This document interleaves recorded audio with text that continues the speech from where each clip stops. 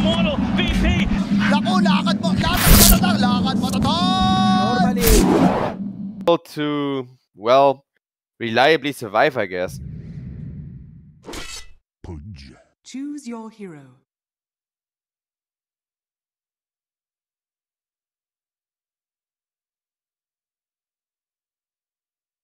Apparently, KOBOLDS win rate with Pudge, sorry it took so long, doing everything as a one-man show, it takes some getting used to. But apparently they do have a super high Pudge win rate. And look at this aggressive first blood opening. KOBOLDS, they say YOLO, run in with the Pudge, who got the first blood? Okay, Detachment was the first blood by just half a second or something. Pudge, did he get a flash heap? I was too busy looking at who was the first blood to see. And now he is gonna get ran down, but if you got a flash heap, it's worth it. Otherwise, you're not happy with this. Obviously he wants to die. Wait, he has a hook. Oh no, the tree is off the mark. Flash heap? No flash heap, okay. Amazing form. 2 for 2. Oh, this is the KOBOLDS. See when I say I love KOBOLDS because they're an entertaining team, that's what I mean. We have like 3 kills for KOBOLDS, 2 of which were Taoist favored, but it's not quite like holy shit. This Razor is gonna stomp everyone now. And Pudge, yeah, that's Pudge against Necro. We've talked about that being super hard, and the Pudge being a 1 only makes it worse. I think, wait a second.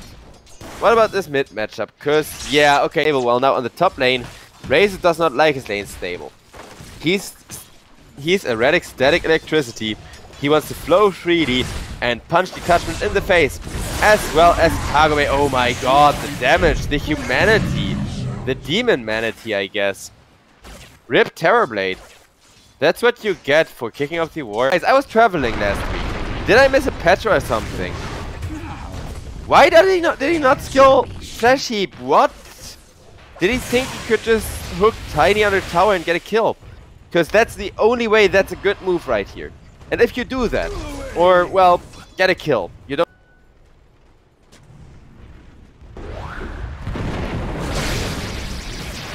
Pudge trying to go ham, but he is the ham, and they're trying to eat him. Marvel taken down by the Puck elsewhere. Puck getting a double kill on top. Oh my god, Pudge, I was hoping for. Ange kinda missed micro there. Could have held the creep away, so you can hook. Oh, close one, but guess what? Necro, he's got an ultimate to work with. He can get that out on somebody low health. Yeah, that's not the one you want a Necro ult when Flash Heap. If Flash Heap wasn't on, it would have been an easy kill. Well, taking a good chunk of damage. As will the Ange and the creep. Kagome is quite low health, has to be careful here. Also knows if you don't hit the creep, it's gonna body block you. But while Kagome is trying to secure himself from the creep, we get a Dream Coil toss combo. And instead, the Dragonite will he go down, double damage rune, but thanks to a bottle usage, he is able to escape. Terrorblade finds a fortunate solve there to keep him going. Pounding at me to like the enemy Marcy to try and kill me. And I wanted to like force staff. I think it was force staff myself to her, and like we traded places, and my team just messed up the Marcy while I got out. So you know, Marcy does have her moments. Oh, speaking of moments, Necrophos finally has his first kill on the Pudge, a much needed one. It's still gonna be a 2 for 1, and yeah, 2 people are not worth 2 health regen. Pudge, obviously, for every flash heat he has, he gets additional exponential value out of a Heart of Grasp. So that's really, really sick. You know what else is really sick? Marvel going down like that, not even able to get a single spell out after initiating. TZY, you're dying for that. Remember that Reaper type you threw at Pudge? Yeah, he does.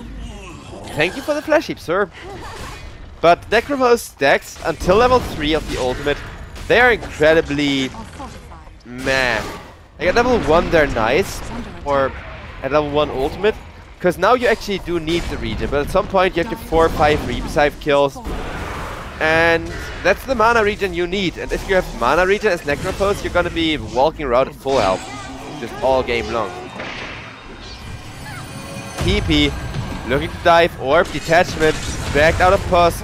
Marvel looking for more good amounts of magical damage into TZY with those Marcy combos. trying to slow the puck with an AoE for the combo. He'll charge because they're not making any kills. And it's not like he doesn't have a kill ability in his inventory waiting.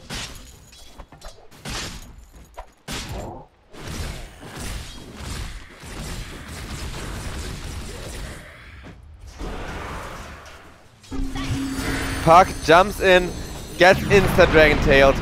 This is a Chad Dragon Knight. He knows how important the range is. You blink right on the puck to make sure the Dragon Tail is instant and he can't even respond in time. And then they press Unleash just to make sure that Dazzle also goes tier 2 is traded for something here. But trading a tier 2 for a tier 1 isn't exactly the greatest when now a Catapult Wave with a Dragon Knight who has ulted and an Enchantress creep army are approaching your tower. Look at this push. Ladies and gentlemen, for 16 minutes into the game, this is some real tower pressure. And I had kind of missed that during draft. Maybe this patch was just picked up to make space. Beautiful hooks means Ent is going to die. That's another Necrophos ultimate stack. They don't even get a flash heap out of it. In exchange, Razor procs the BKB. Kind of regrets not diving now, I bet, and they are gonna back off. I don't think he's too happy with using the BKB like that. Oh no, you don't. Don't just push our towers down. But Dragon Knight with the Blink Dagger and the push. Absolutely no problem. Just slowly melting those buildings. Dragon Knight forced to press BKB. But with the Dream Coil, that means he's gonna be fine. Pudge, all he could do is hook somebody out of the coil, which is nice, but it's not enough to set something up. Necropose finds the ultimate, but once again on the Pudge, who can take it. Tiny goes down, has to buy back. 9k gold now for Kobold. Kobold, no. The enemy now has to get something out of there. And Kobold just needs to cut their loss for this to be worth it. Netty goes down. 90-minute high ground push, though. And as for cutting their loss, scan just to cover more area. Bottom tower is under attack. Ooh, both of them. Dodge the scan here, but Tesha still is gonna be found.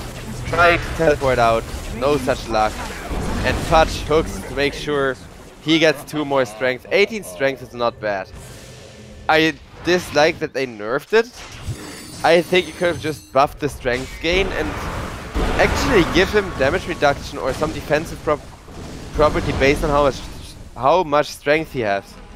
Just make Pudge scale even harder. Do what he does even better. Would have worked as well. But I like new Pudge.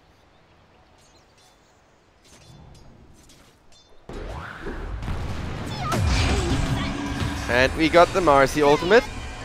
Marcy realizes there is no way you don't take out the Witchblade. So YOLO it is. Well, you don't live once. Though a bit ironic as a demon who punishes people for, you know, doing what he does and all.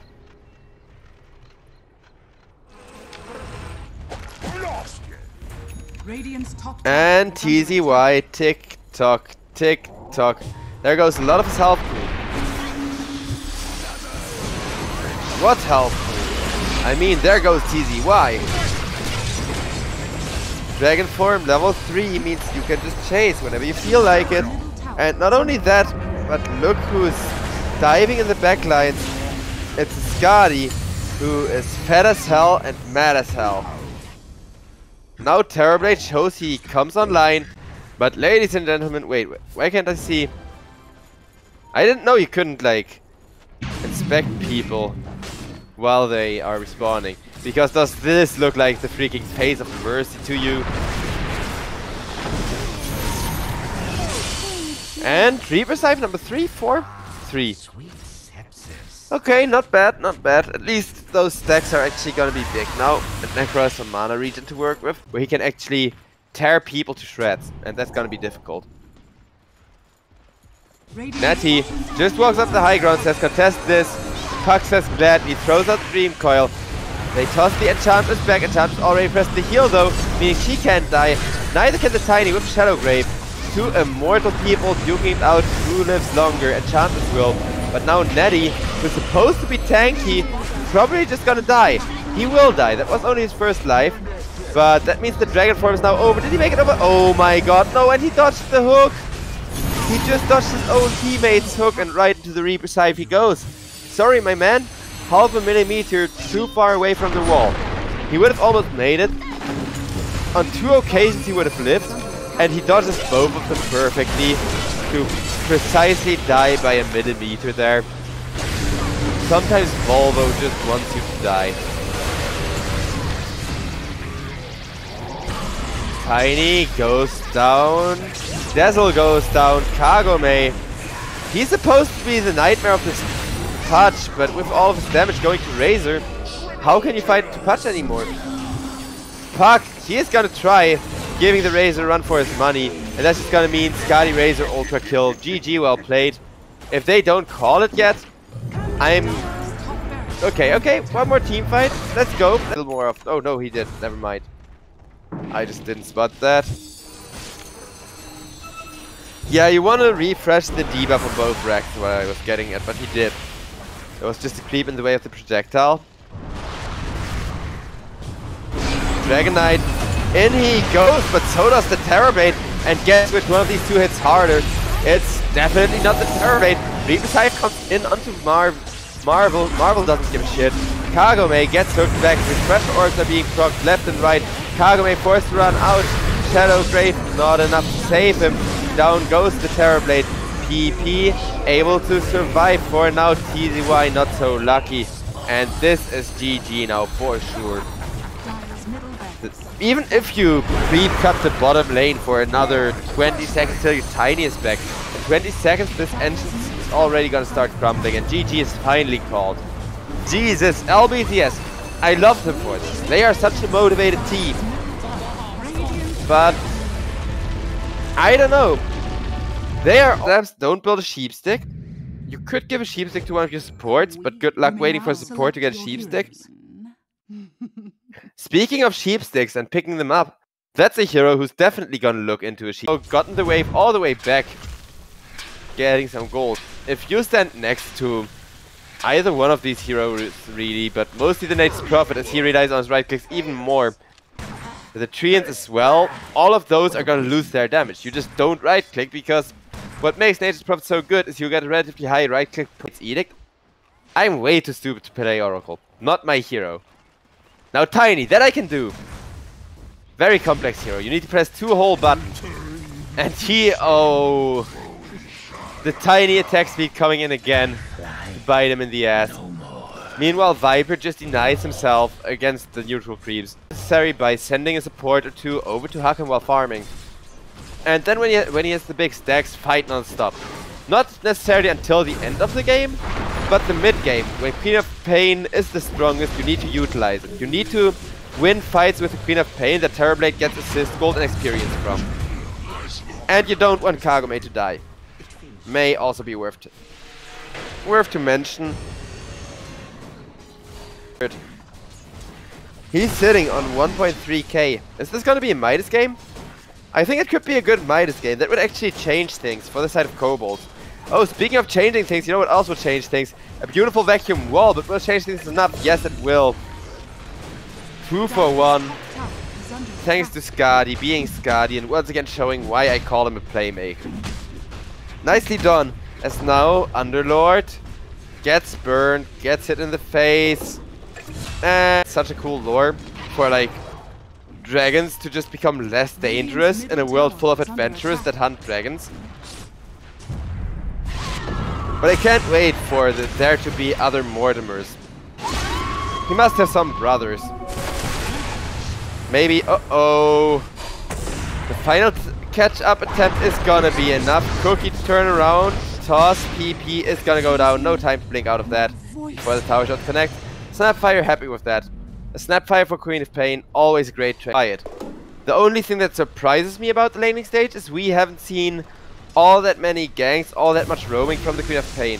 Queen of Pain struggled in the lane, or at least it felt like more of a struggle than it actually was, but the lane looked really hard. And now you gotta farm, now you gotta get some more XP before you can go for those early kills. Speaking of early kills, on the top lane, Pit Lord ultimate means reinforcements are there, and TZY, he just gets lost after a Viper gets traded for 2. Darkseer dying is huge, and even bigger is that Pit Lord got himself a serious lead now. He makes it back into his lane. in time for lunch, get some XP.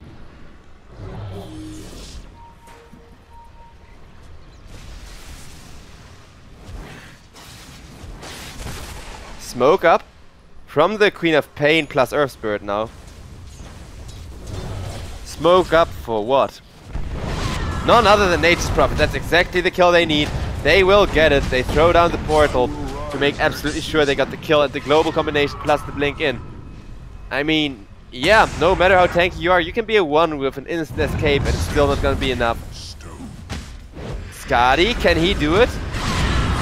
Hasn't yet cast the Surge, won't get to... Okay, nice save from the Oracle. As now, Queen of Pain will get revenge for that kill being ruined. Earth Spirit will die in exchange and 3k gold lead for LBZS. As you can see, the terrible...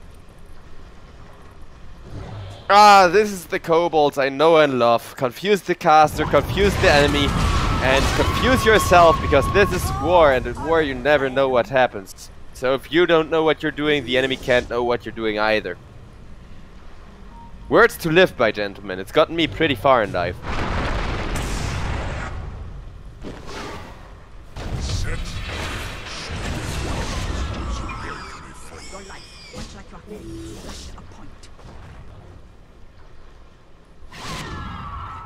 It doesn't go too deep into the lore and the spell descriptions. Nothing cool for me to read out. However, Salad, he is gonna get normal punched up, and this is just what a normal punch does in Darkseer's dimension apparently. You punch someone and you get their ghost to beat the crap out of them for you. That's really cool. Imagine being able to do that in real life. Oh, PP. Facing the power of the Snapfire Agonist shard. This is like such a good Snapfire core. And Marvel, yeah, like that. And now run, freaking run. Everyone run. Tiny away, Salad. Trying to kill up Oracle. Oracle doesn't get the ultimate off on himself in time. No false promise means straight up dead. And now Nature's Prophet in a bit of trouble as well. Nature's Prophet without the Oracle, he's suddenly super squishy. I said I liked the Nature's Prophet pick, but I liked him because you could protect the hero, because there was backup for him. Without that backup, without... Yeah, this what was supposed to happen when your core was gone on, and now, not now. Terrorblade, if he goes down, this is still not a bad fight, and they're trying to facilitate just that. Marvel is just gonna go down, however, and to make sure the Terrorblade does absolutely die, Snapfire will cast an ultimate and will pay with her life for it. Ooh, PP just got outplayed by Natty. That was sick. Look at him racing against Nature's Prophet and almost winning, despite having a hard lane and everything. But then you play Terrorblade and you realize, oh crap, I gotta micro so many illus at once. Thunder is such a risky spell. Hey, this hero isn't all that easy to play. Marvel dodges the roll, which means detachment is just gonna drop. Marvel will drop for it, I think. But a nice save comes in and a normal punch from the Darkseer to at least make Underlord's life a little more difficult. Teleport out from the Nature's Prophet, who has the false promise, meaning he is able to turn around. But Bad Uziak, or however you pronounce that, on the Oracle, he isn't. Now down goes the Earth Spirit, and the fight is still gonna keep going. Queen of Pain, PP, he manages to get out. Two-man cliff with the vacuum. And Kagome, you may be a Chad Terrorblade, but you're now stuck up there for a while. And I think kobolds are gonna try to make your life difficult. We got another buyback onto the Earth Spirit as we got Queen of Pain dying, but now the Terrorblade finally gone on. And that cliff means Darkseer gets Kobold the first significant lead of the game. And with it, Nature's Prophet draft, it obviously could already be the last Salad running for his life. At least he was out of stun range, if just barely. Snap, unable to chase. Still made space for the Nature's Prophet to be annoying. And just get more gold than the Terrorblade as best you can. Salad, once again normal punch. Man, I can watch that animation all day. I don't know what the weird kanji has to do with it, but it's great. Unless that's like One Punch Man reference, which honestly wouldn't surprise me. There's a lot of weeps in the... At Valve? And LBZS is too far behind to really pressure buildings the way he wants to yet. He needs another 5 to 10 minutes to really be well done and ready to brawl. Oh boy, speaking of brawls, down goes the Underlord, or not quite yet, as he is just too tanky. And everybody's turn as Viper comes in. Marvel will be the first kill of the fight. Now Nature's Prophet almost dead. Oracle will be first though. And Salad next. Getting normal punch once again. The TV main Illu from the Darkseer wall. That thing hurts. You know what else hurts? Getting 2v1, as BD will tell you. Or Mortimer for that matter. Rip both of them. Nice turnaround. LBZS keeping the game exciting. Easily getting pushed down though. That is a kill you can get yourself whenever you feel like it, provided you can stun him up or, you know, have somebody ready to hit him. We got a smoke from the side of LBZS. They know they now need favorable initiations to win. Marvel goes down to TP with the ultimate, but look at that 4-man vacuum wall, and Illus, they're huge, especially with the Terrorblade ones. Down goes Earth Spirit for that play though.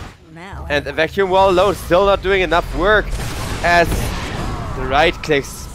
Underlord, he died back, 110 seconds, no Underlord. That's huge. But on the other side, Terrorblade is still alive, so easy Y. Rest in pieces. The break is too strong for the Underlord. Meaning he takes 1/3 more damage from the molestation they try to inflict on him. Anyone want a free trip to the base? Nope. Okay. Why does it have health? How time? Holy crap.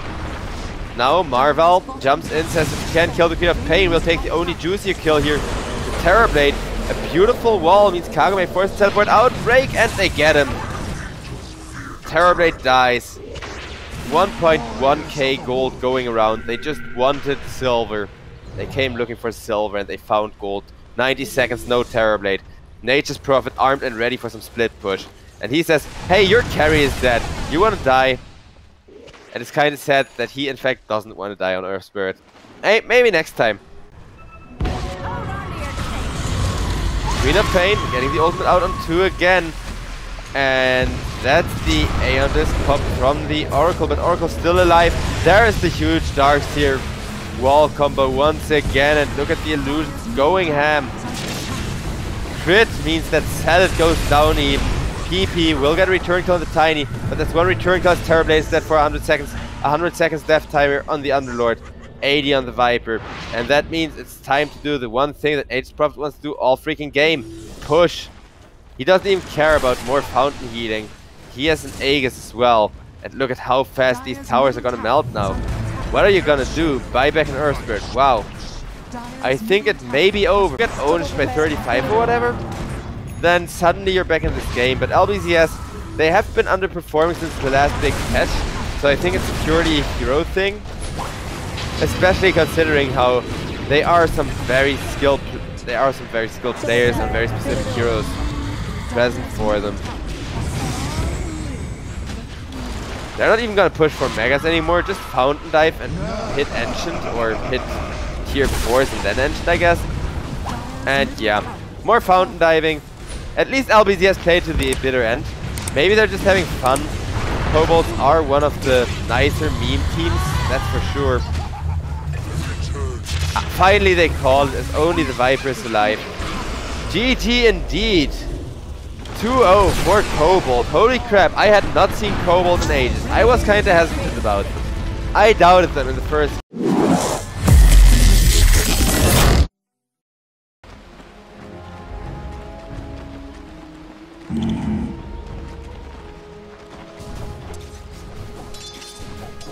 Right. Trinkets.